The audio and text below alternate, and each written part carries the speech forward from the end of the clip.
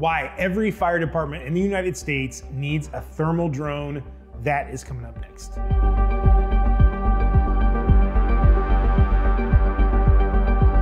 Hey everybody, David here from Aerial Influence. Thank you so much for stopping by. Today, I wanted to talk a little bit about why thermal drones are necessary for fire departments around the United States. No better example of that than from Lauderhill, Florida, where recently there was a house fire. So people saw smoke coming from this house.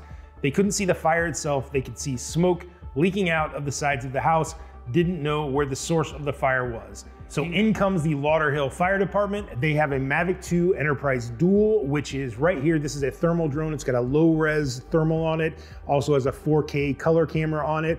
There's another version of this, the Mavic 2 Enterprise Advanced, that has a high res thermal on it as well. That's coming out very, very soon. But they use this drone, they take this drone up in the air, and as you can see from the images I'm showing you here, you can't see where the fire is originating from. But using the thermal camera, we're gonna look at that right now, using that thermal camera, they can see the source of the fire and exactly where the firefighters need to go in and attack.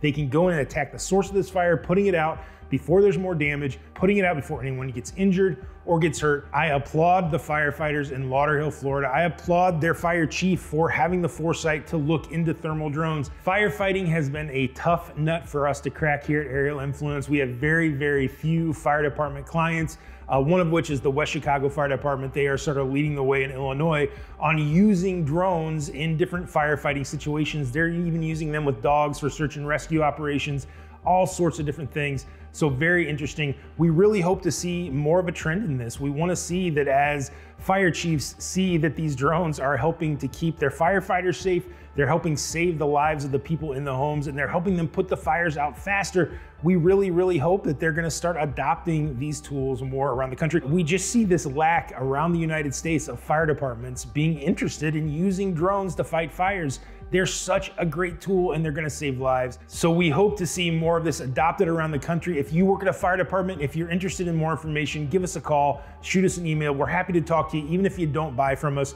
We just want you to see the power of a drone like this. Even something like the Matrice 300 RTK has got a really high res thermal on it, a big zoom range, but that drone is gonna let you see the source of the fire, not only the source of the fire, but it also is gonna let you keep track of the firefighters around the structure that you're actually working on.